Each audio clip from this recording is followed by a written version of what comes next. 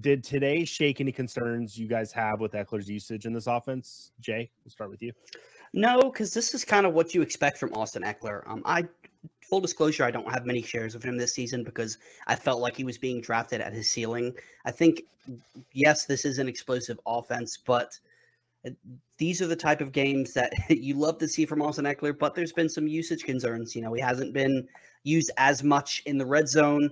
I think he's definitely locked in as an RB1, but you're going to have these boom days and you're going to have those bust days as well. So I pretty much feel the exact same way that I did. It's definitely nice to see outside of me facing Austin Ekeler in like 3 or 4 leagues. But this is pretty much what you've come to expect, why he was an early round draft pick. Absolutely. Absolutely. Joe, what do you think? Yeah, no, I agree. Austin Ekeler, I have been concerned. The usage hasn't been there.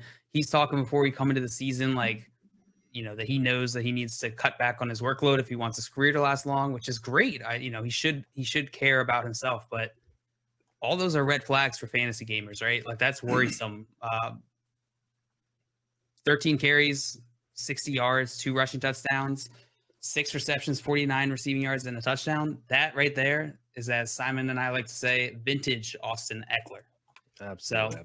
So, I think that we are going to see a little bit less of that throughout the season. I'm just expecting that now because we saw 3 weeks of not this.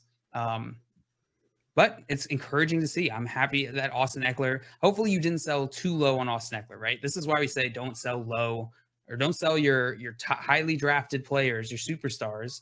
Don't go and just trade them when you're panicking in week 2 because they haven't performed. This is why. Because there's a bunch of fantasy managers out there who are like, oh, I shouldn't have traded Austin Ekeler for Darrell Williams in week 2. Now look what happened.